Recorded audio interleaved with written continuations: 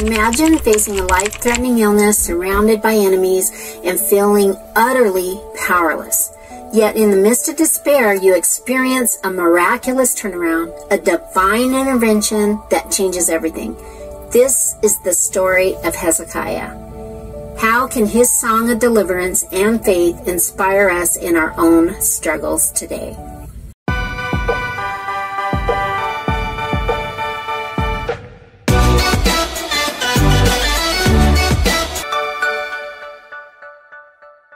Hey everyone, I'm Tammy Becker. I'm the founder of Y.O.U Ministries. I'm so thrilled that you are here to explore the Bible with us in our season titled Biblical Hymns Unplugged, Raw, Reverent, and Revealing. So whether you're here for the very first time or you've been with us on this journey for a while, your presence is a blessing to our community for sure. So for those curious about who I am, my journey, or what I believe in, there's a link in the description box below where you can learn more about me and our ministry. So you can find those details there about any supplies I might use during our creative time together. And this is probably a good time to tell you that this is truly a Bible study. I do provide you with a free printable that accompanies the study for our creative time, but I'm not here to teach you how to make things or lead you in that creative process too much. I'm here to lead you in the Bible study creatively. So I'm leading you through a Bible study as I'm learning right beside you along the way. And I just want to be clear that I do not claim to know everything in the Bible, but like you, I am a student and I'm learning and I'm growing in faith and through this creative study right alongside all of my Bible study friends. So one more thing. Episodes drop every Wednesday, but life happens and sometimes I may fall short. And so if you would please give me some grace if that happens. But now that the housekeeping is out of the way, let's, and before we dive into today's lesson, could I ask a favor of you? It's very, very important. If you find value in anything that we do in our discussions, could you please show us some support by giving the video a thumbs up, please? It's kind of like a roll call for us to let us know it's being watched and for YouTube to keep playing our videos. So, and then don't forget to subscribe to that channel and hit that notification bell, because if I don't drop an episode on a Wednesday, you're going to want to know, where is it? But it will give you a notification that it did drop, or if it comes late and I don't drop it on time. So your engagement is really crucial to our community, and it helps us share the Word of God in such meaningful and impactful ways. So, hey, and one more thing. If you're a newcomer, a warm and heartfelt welcome to you. Just check that description box out where all the essentials are going to be there for you. Everything that you need about our printable resources. When you opt in for the freebie, you're going to get it from lesson 1 and progress week by week in chronological, we'll say harmony for this season. And your printables will be delivered straight to your inbox. And if you want the bundle that you might see me using in the lessons, that link is there as well, and it'll take you to our website at youministries.com. So your presence here is really enriching to us on this collective journey. So thanks for joining us and together, and let's go ahead and dive in to God's Word, grow in faith, and inspire one another today. Well, welcome to our final episode, episode 21. Is it episode 21 already? Wow. Couldn't be. It just doesn't seem right. I hope that I'm saying the right episode, because it just doesn't seem like we could be to episode 21 already. But it is week 4 of Hezekiah. So, and we are in month 5. So we got one more month left. And yeah, I guess we're just moving right along so fast. It's crazy. Anyway, today we are going to embark on a journey of reflection and personal growth through all of these powerful lessons of Hezekiah's song. And we are just going to dive into this lesson and let it guide us, and really hope and pray for some application of Hezekiah's story into our own lives. And so let's uncover that impact of Hezekiah's faith and how it can inspire us to trust God's unfailing love and power. Today we are going to focus on these key scriptures coming from Isaiah chapter 38 verses 9 to 20, Psalm chapter 30 verse 2 to 3, Psalm 107 verses 19 to 20, James chapter 5 verse 15 to 16, and 2 Chronicles 32 verses 24 to 26.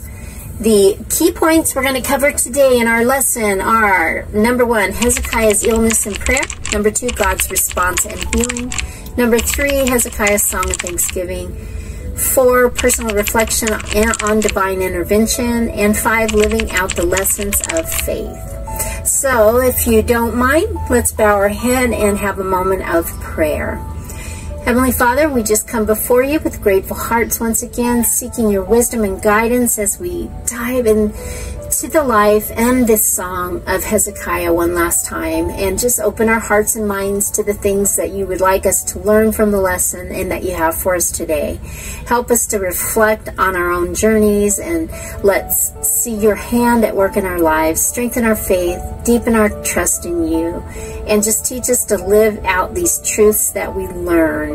May your Spirit move among us, bringing us clarity, understanding, inspiration. In Jesus' precious name we pray. Amen. All right. We're going to read from the ESV, and I am going to read, even though we have already read this before, going to read the Song of Hezekiah again. And this is a writing of Hezekiah, king of Judah, after he had been sick and recovered from his sickness. I said in the middle of my days, I must depart. I am consigned to the gates of Sheol for the rest of my years. I said, I shall not see the Lord in the land of the living. I shall look on the man no more among the inhabitants of the world. My dwelling is plucked up and removed from me like a shepherd tent. Like a weaver I have rolled up my life. He cuts me off from the loom. From day to night you bring me to an end. I calm myself until morning. Like a lion he breaks all my bones. From day to night you bring me to an end.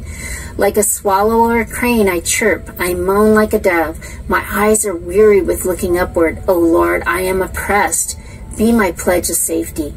What shall I say? For he has spoken to me, and he himself has done it. I walk slowly all my years because of the bitterness of my soul.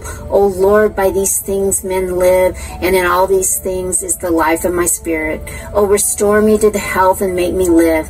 Behold, it was for me the welfare that I had great bitterness. But in love you have delivered my life from the pit of destruction. For you have cast all my sins beyond your back. For Sheol doesn't not thank you. Death does not praise you. Those who have gone down to the pit do not hope for your faithfulness. The living, he thanks you as I do this day. The Father makes known to the children your faithfulness. The Lord will save me, and he will play music on the stringed instruments all the days of our lives at the house of the Lord. And Psalm chapter 30, verse 2 to 3. O Lord, my God, I cried to you for help, and you have healed me. O Lord, you have brought me up, my soul, from Sheol. You restored me to life among those who go down to the pit. And from Psalm 107, verse 19 and 20. Then they cried to the Lord in their trouble, and he delivered them from their distress. He sent out his word and healed them and delivered them from their destruction. From James chapter 5, verse 15 to 16. And the prayer of faith will save the one who is sick, and the Lord will raise him up. And if he has committed sins, he will be forgiven. Therefore confess your sins to one another and pray for one another, that you may be healed. The prayer of a righteous person has great power as it is working. And 2 Chronicles 32, verse 24 to 26. In those days Hezekiah became sick, and at that point of death, and he prayed to the Lord, and he answered him and gave him a sign. But Hezekiah did not make return according to the benefit done to him, for his heart was proud. Therefore wrath came upon him in Judah and Jerusalem. But Hezekiah humbled himself for the pride of his heart, both he and the inhabitants of Jerusalem, so that the wrath of the Lord did not come up them in the days of Hezekiah. All right, let's get ready for our creative time together with key point number 1. And that's Hezekiah's illness and prayer. So when Hezekiah was laying on his bed, weak and weary from his sickness that threatened his life, as the king of Judah, he had faced so many challenges, as we've learned all month, but this illness was different. It seemed to herald his end. So the news spread quickly throughout the palace and beyond, casting a shadow over the entire kingdom. So in his anguish, Hezekiah turned to the Lord, and with tears streaming down his face, he poured out his heart in prayer. "O Lord," he cried, "remember how I've walked before you in faithfulness and with a whole heart. Please spare my life and grant me healing." His prayer echoed through the halls of the palace, reaching the ears of the prophet Isaiah. So moved by Hezekiah's plea, Isaiah returned with a message from the Lord. "I have heard your prayer. I have seen your tears. Behold, I will add 15 years to your life. I will deliver you and the city from the hand of the king of Assyria." So Hezekiah's heart swelled with gratitude and awe, and the Lord had heard his cry, and he answered with mercy and grace. So he was overwhelmed with thanksgiving. So Hezekiah penned a song of praise and thanksgiving, declaring God's faithfulness and deliverance. His song resonated not only through the palace, but also through the hearts of all who heard it. It was really a testament to the power of prayer and God's steadfast love, even after all this time and everything that Israel had been through, Judah. So this Hezekiah's heart, his experiences teach us that when we have a dark moment, when we're in our darkest moments, when we are in illness, or when we're in despair threatens to overwhelm us, we can turn to God in prayer. Hezekiah's faith and trust in God's ability to heal and deliver serve as a timeless example of how sincere and earnest prayer can move the heart of God and bring about miraculous outcomes in our life. He hears us. He waits on us. He wants to hear from you. Are you talking to God daily? I hope you're talking to Him daily. I hope you're talking to Him all day long. Key point number 2, God's response in healing. So upon hearing Hezekiah's heartfelt plea, the prophet Isaiah conveyed God's response. "I have heard your prayer. I have seen your tears. Behold, I will add 15 years to your life. I will deliver you and this city from the hand of the king of Assyria." So Hezekiah's heart swelled with gratitude and awe, and the Lord had heard his cry and answered with mercy and grace. And overwhelmed with thanksgiving, Hezekiah penned a song of praise and thanksgiving, declaring God's faithfulness and deliverance. And his song resonated not only through the palace, but also through the hearts of all who heard it, a testament to the power of prayer and steadfast love. So Hezekiah's experience teaches us that in our darkest moments, when illness or despair threatens to overwhelm us, we can turn to God in prayer. And then Hezekiah's faith and trust in God's ability to heal and deliver serve again as that example of how sincere and earnest prayer can move the heart of God and bring around and about miraculous outcomes in our lives. Key point 3, Hezekiah's song of thanksgiving. So Hezekiah, having been delivered from the brink of death by God's miraculous intervention, composed a heartfelt song of thanksgiving and praise. In Isaiah 38:9-20, he expresses his profound gratitude to God's faithfulness and mercy in sparing his life and delivering him from illness and potential death. So in this song, Hezekiah reflects on the depth of his suffering and how God's intervention brought him back from the brink of Sheol. And he acknowledges his initial despair and how God turned his mourning into dancing and his sorrow into joy. So Hezekiah's song not only celebrates his personal deliverance, but also serves again as a testimony to God's power and faithfulness before all who hears it. And his song of thanksgiving can teach us that importance of gratitude and praise in response to God's faithfulness and intervention in our lives. It reminds us to reflect on God's past actions of deliverance and to give him the glory and the honor he deserves. Key point number 4, personal reflection on the divine intervention. Hezekiah's experience prompts that reflection, and we can reflect on our own encounters with divine intervention. Just as Hezekiah earnestly prayed and saw God's miraculous response, we too face challenges that test our faith and reliance on God. And when we're reflecting on these moments, help us really to recognize that God's faithfulness and presence is there in our life.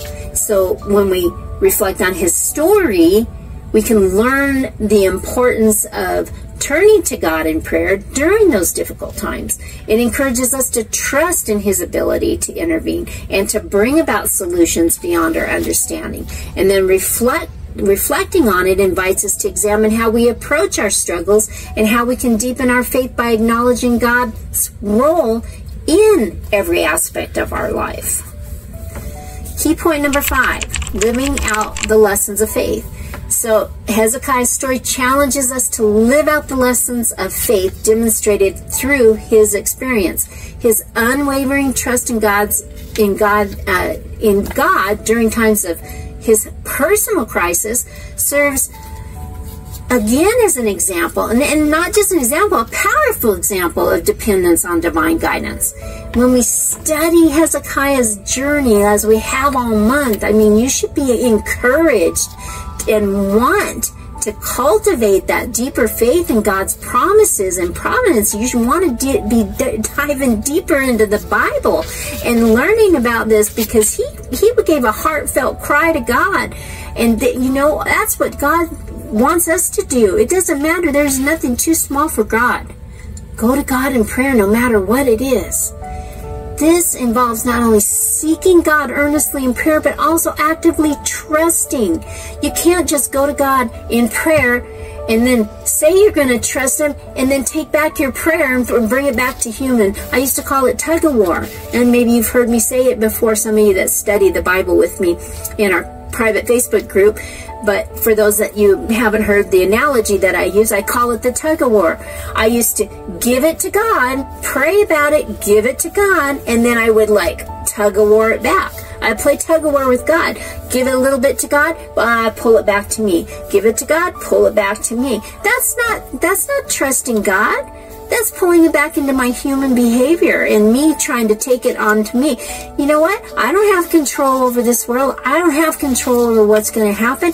God has control over what's going to happen. He's got it all planned out. Everything's going to happen as it's going to happen. I have to trust that his plan is for the best and that he's going to work it out.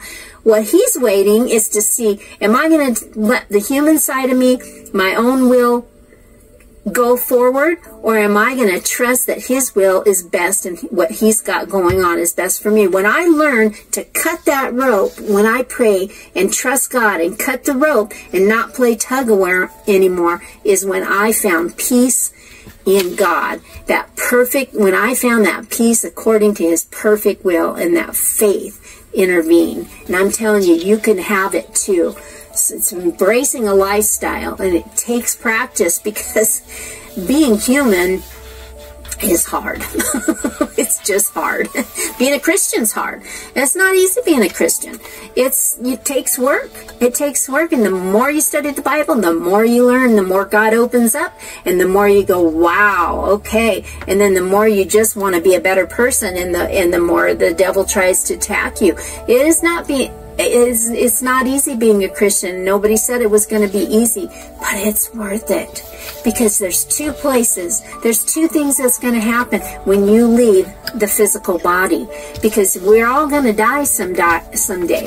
So where you go is up to you. Because when your spirit leaves your body, you're going to go one of two places. So it's up to you where you're going to go. Some life lessons we can learn from Hezekiah. The power of prayer. Hezekiah's story reminds us of the profound impact of sincere prayer. It teaches us to approach God with honesty, with faith, and persistence in times of distress. Number 2, God's faithfulness. Through Hezekiah's experiences, we learn about God's faithfulness to his promises. Hezekiah trusted in God's ability to deliver, and God responded with mercy and grace. Number 3, gratitude and thanksgiving. Hezekiah's song of thanksgiving highlights that importance of gratitude, even in the face of adversity, and it encourages us to cultivate a thankful heart, acknowledging God's blessing and deliverance in our own life. And one thing here, start your prayers out with thanks. Thank God for something. Give him praise for something he's done in your life before anything else. Go to him in prayer and thank him first. Number 4, key life lesson, dependence on God. Hezekiah's reliance on God during his illness underscores the importance of depending on God in all circumstances. It challenges us to surrender our fears and uncertainties to him, knowing he is in control. Number 5, living a faithful life. The lessons from Hezekiah prompt us to live faithfully before God, walking in obedience and trust. And it inspires us to integrate our faith into our daily lives, seeking to honor God in everything we do. So as we conclude our final lesson today with Hezekiah, I really hope that, I really think that Hezekiah's story is one that you've enjoyed and that you can really take a lot from all month, because I don't think there's not one of us out there that hasn't had some kind of illness, something in our life, or someone near to us that has been hit home with illness or depression or something terminal. So I think that his story really could hit home, and there was so many good lessons that we learned, and as we read through his song and how he poured out on the pages of black and white. So I hope that you've really enjoyed it. Well, guess what though? Next month is our last month, and we're going to hit into the Song of Mary, and we're going to journey through that in 4 parts before we finish out this season of biblical hymns, and it sure has been fun. But we're starting our brand new year treasure hunt through the scriptures with Jesus, and we are going to travel all next year, 2025, with Jesus, and uncover riddles and clues and all kinds of fun stuff. So, but for next month, we're going to head into episode 23, lesson 1 with the Song of Mary. So don't miss out on that opportunity. Visit us on the web at youministries.com to stay updated, explore our faith pod, and explore our mini pod. Anything else, we got a lot of freebies over there too, things that come to you in your email, devotions once a week, all kinds of stuff. And then we studied the Bible together in our private Facebook group. Not in the group, I mean, we do stuff in the group as well, but we meet virtually on Zoom, so you can check out all those details. Girl Read Your Bible is our private Facebook group. And one more thing, if you don't know Jesus, stay tuned. There's an attached video after today's lesson, and I talk all about it. And if you've never been baptized, after the invite Jesus into your heart, I go into different types of baptism and what baptism's all about. So yeah, all right, blessings, and I'll see you guys next week. This is Tammy Becker. Bye. Salvation in its simplest form is the act of being saved or delivered from something. In the Bible, salvation primarily refers to being saved from the consequences of sin and reconciled to God. The scripture teaches us that all have sinned and fall short of the glory of God, and the wages of sin are death. However, God, in his great love and mercy, provided us a way to be saved. And through faith in Jesus Christ, who died on the cross for our sins and rose again, we can receive salvation and eternal life. The salvation is free gift. It's a free gift from God. And it's not something that we can earn through our own efforts or through good works. Salvation is a central theme in the scriptures, and it is the means by which we are saved from consequence of sin and restored to the righteous relationship with God. And through faith in Jesus Christ, we can receive this free gift of salvation and eternal life. And as believers, it's important for us to understand and embrace the biblical explanation of salvation as it shapes our understanding of God's love, his grace, and his redemption. So if you would like to invite Jesus into your life today, I would love to guide you in a prayer. And please just say the words with me as they appear on the screen, because the Bible teaches us to confess with our mouths. Dear God, I come to you acknowledging that I am a sinner in need of your forgiveness. I believe that Jesus Christ died on the cross for my sins and rose again. I accept him as my Lord and Savior. Please come into my heart, cleanse me of my sins, and guide me on the path of righteousness. Thank you for your grace and your mercy. In Jesus' name, amen. If you said that prayer with me today, God bless you and welcome to the family. Know that you are not alone. We have resources scattered all over our website at Y.O.U and I would love to leave you with just a few key things to get you started on your journey. Number one, read the Bible. Start reading the Bible regularly to grow in your faith and understand God's word. Number two, pray. The importance of prayer and how we can communicate with God through prayer also helps in understanding the Bible. And in turn, the Bible helps us to pray. Number three, find a church or online community with a local church or online community to fellowship with with other believers. You'll receive spiritual guidance.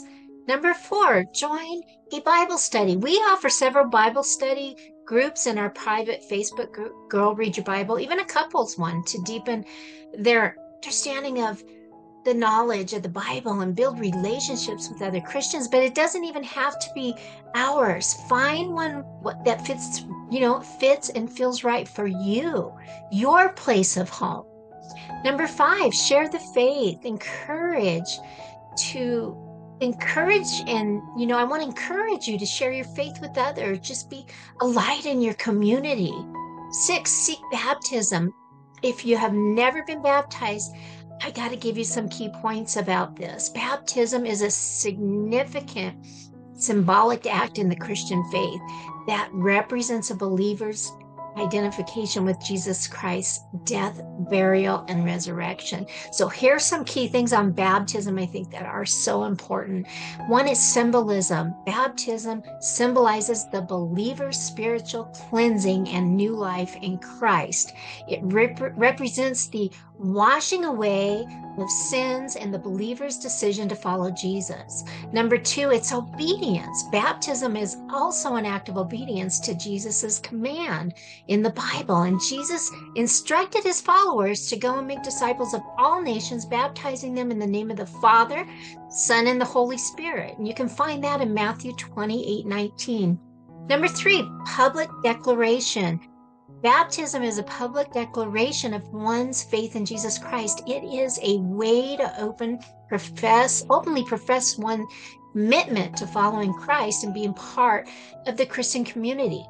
Number 4, community. Baptism is often done in the presence of other believers, symbolizing the new believer's inclusion in the body of Christ and the support of the Christian community.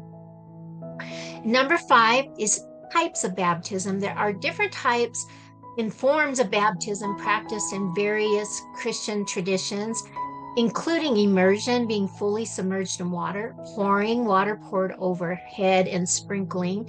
The method of baptism can depend on the church or denomination that you might associate with. So, being a new Christian could seem like a lot to consider baptism, but it really is a step of obedience and public declaration of your faith and can be so meaningful part of your spiritual journey. So if you have any more questions or need further clarification, just please reach out. All of my details are in the description box each and every week of the channel here. May God bless your Christian walk.